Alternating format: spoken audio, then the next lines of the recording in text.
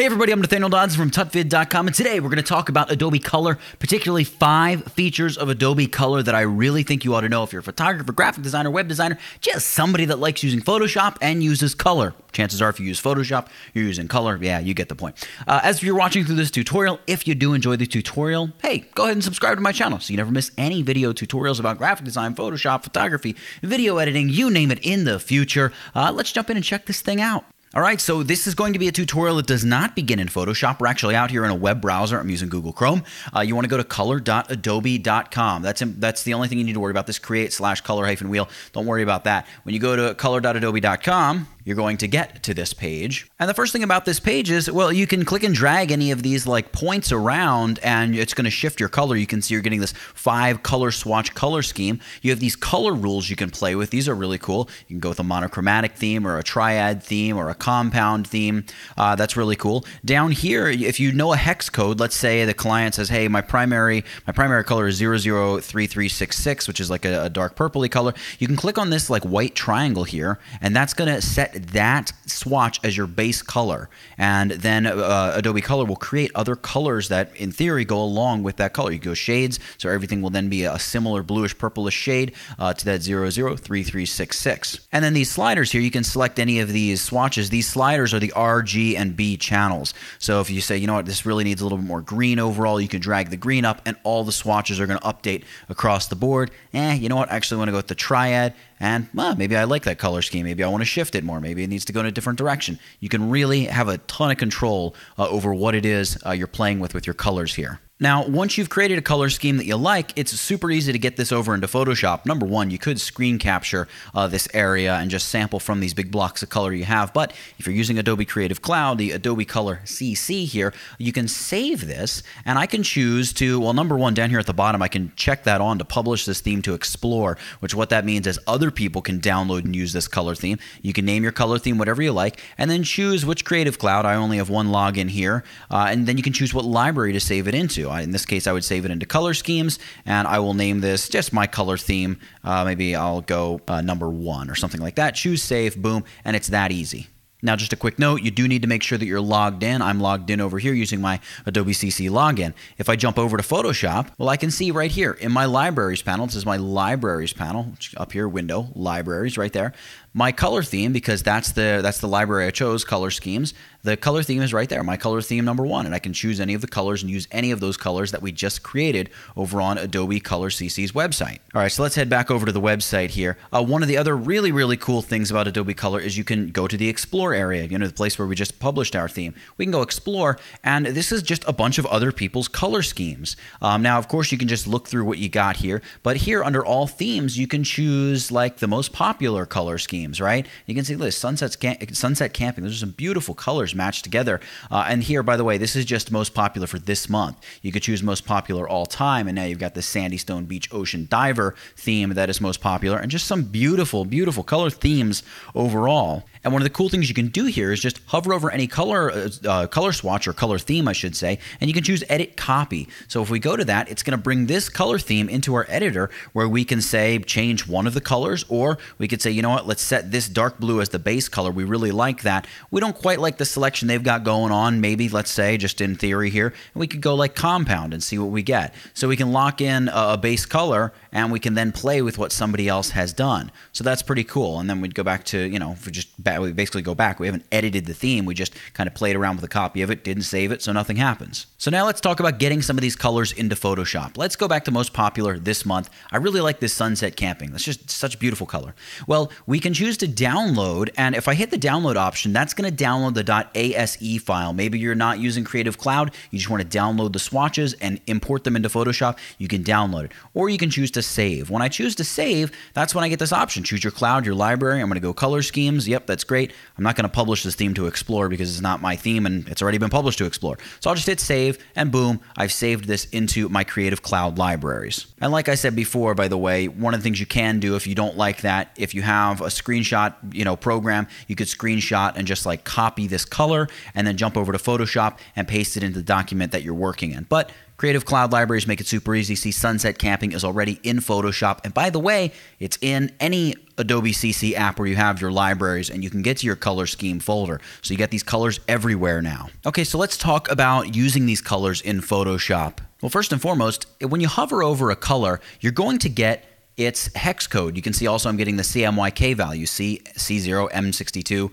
Y2, K82. That's pretty cool. And then here on a different theme, I'm getting the RGB values. But we're also getting that hex code. So that's kind of the most important thing. You get that hex code. So if you need to, quickly tell somebody, here's the code, or copy it down for yourself, you've got it. But it's not just that. Let's say we've got this heart here that I just added to this document, and we want to change the color of it, but we want it to be like, not the darkest purple, but maybe like this middle reddish, maroon color. Well, I'm going to select that heart layer, and it's just pixels. It's straight pixels. It's not a shape layer. It's not a smart object. It's nothing.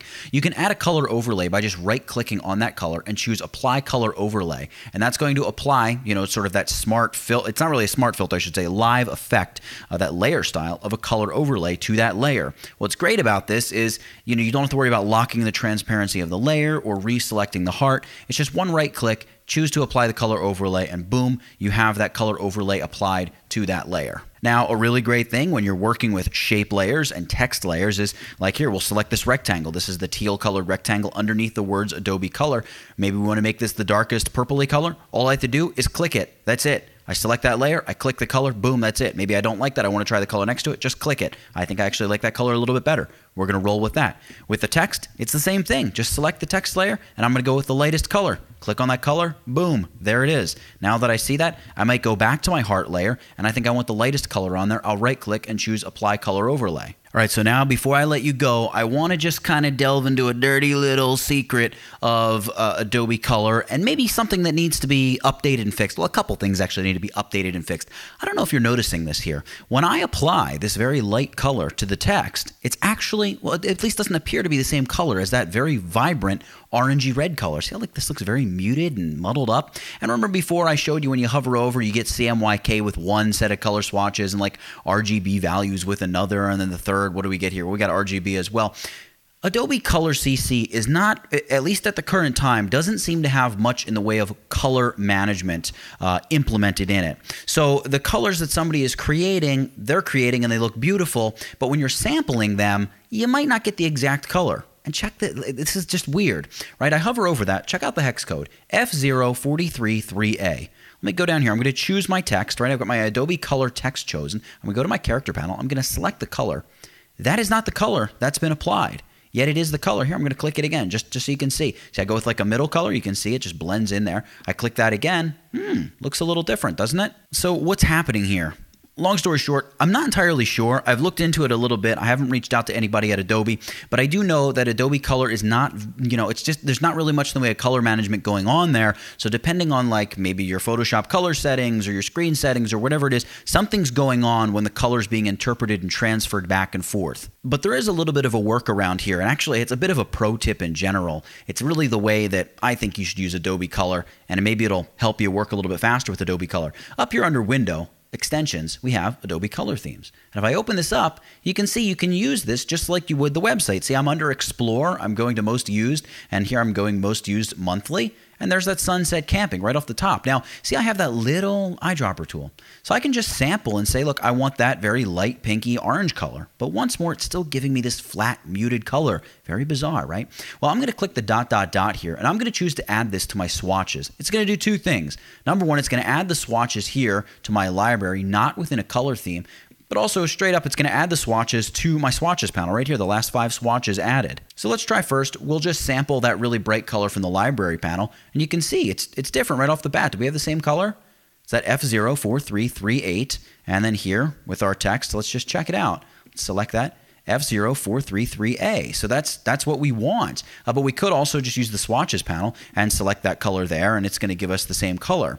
Now, what would be nice is, number one, if Adobe Color got its color act together. After all, it's called Adobe Color. This seems to be, I would think, a major issue for something that's all about getting accurate and beautiful color across the board. So that's point number one. But also, it'd be really great if you could just like take your swatches panel out here, and let's say we have this color theme. If we could just drag that color theme over and drop it in the swatches panel and have all those colors be converted to a swatch.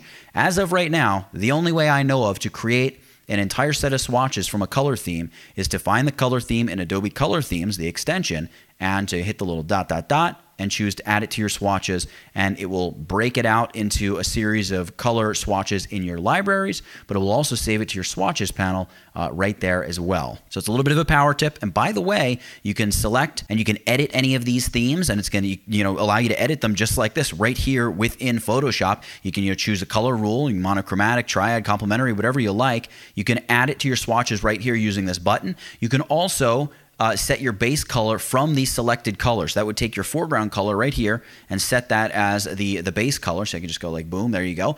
Or you could choose one of these colors and make that your active color, which would in essence, make that color your foreground color. So a lot of different cool options you can do here. Your little darkness, brightness slider here. And by the way, you can give it a name, and you can save and publish your own custom theme from somebody else's theme as well, or just straight up create your own theme right here in the Adobe Color Themes panel.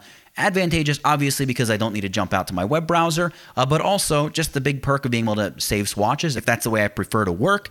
And also just like I get accurate color, right? I don't want to play this game where I'm getting this muted junk. I want the beautiful, full, rich color of the thing that I'm choosing. So I go down here to my heart. I'll just right click up here and choose to apply that color overlay. And you see, it makes a difference. Really, quite staggering. But yeah, if you've enjoyed this tutorial, well, consider supporting the channel by picking up a copy of my Photoshop course. There's a link for it right up there in the corner. There's also a link right down in the description in the bio of this video. I really hope you guys have enjoyed it. Hope you picked up a thing or two. Adobe Color is such a powerful feature. A couple annoying quirks. Like I said, the whole not getting accurate color thing is perplexing, quite frankly. But work with that Adobe Color Themes extension there in Photoshop, and man, it's really, really helpful. And I'm partially colorblind, so somebody like me, where I can mix and muddle up colors and develop these beautiful themes, even if I only have like one or two colors that I know I'm going to be using in this project, you can build out elaborate color themes with ease, even if you are not very color coordinated yourself. So guys, for using Adobe Color CC and well, just creating and exploring and managing all the quirky weirdness of Adobe Color, that's it. Get it, got it, good. Nathaniel Dodson, tutvid.com. I'll catch you in the next one. And before you go, make sure you subscribe to my channel for more great tutorials every day. Also, buy my course. It helps us do what we do, and this channel is supported by viewers just like you.